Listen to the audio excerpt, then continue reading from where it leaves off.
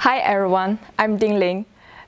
Last time we learned that differential equations are useful from many perspectives. Today we'll look into what is actually an ordinary differential equation and how do classic ODE solvers work. An ODE is an equation involved with some ordinary derivatives, given a particular initial value, why not? The derivative function is called the vector field f. Mostly, our goal is to find some function yt which satisfies the ODE and the initial value at the same time. This is so-called the solution to this initial value problem. One of the most common ODEs is the logistic equation, which is often used to model initial growth of the population size in a particular species in an environment.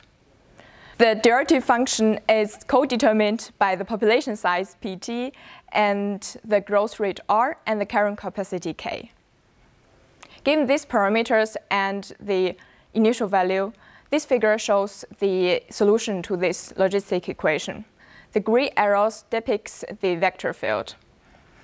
But there remains a question, namely, how can we solve ODEs more generally? Well, one could come up with some smart transformation trick and hope the chain rule will do its work. But for more general ODEs, guessing almost never works. A simple but generally working method is the Euler's method. Starting from the initial value, it goes iteratively forward in the time dimension.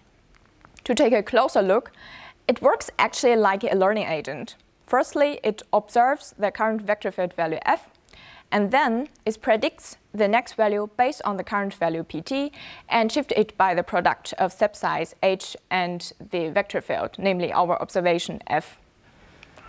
Well, as you may already noticed, there is a problem, namely we have some fixed step size, which means there are only finite steps available. As a result, there will be some numerical uncertainties, which are unfortunately completely ignored by the classic ODE solvers.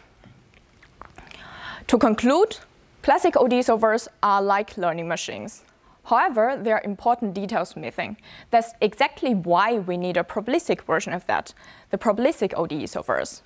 If you are interested, please do not forget to follow up. And in the next video, Nico will give an elaborate explanation to this topic. Thanks for watching. Bye.